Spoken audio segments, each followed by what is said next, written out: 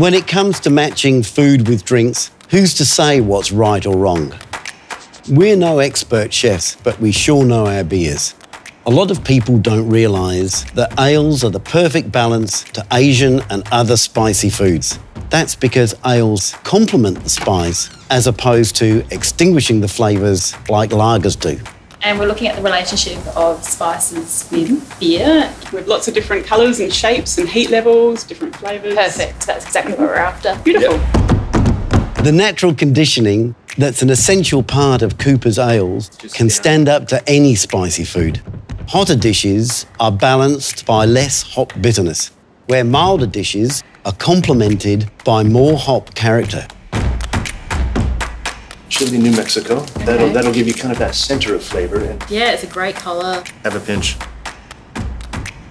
It's delicious. Oh, can be a bit hot. Cooper's original pale ale has the perfect amount of hops to make it the ideal companion to the hottest of spices.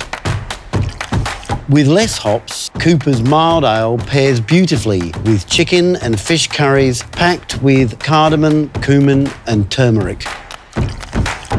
Cooper's sparkling ale goes down well with medium spicy dishes, but is right at home alongside the milder Asian spices like ginger and garlic.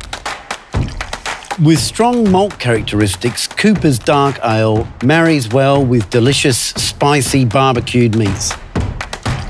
Cooper's Best Extra Stout has bold hop bitterness. When thinking stout, think spiced sweets like apple and cinnamon.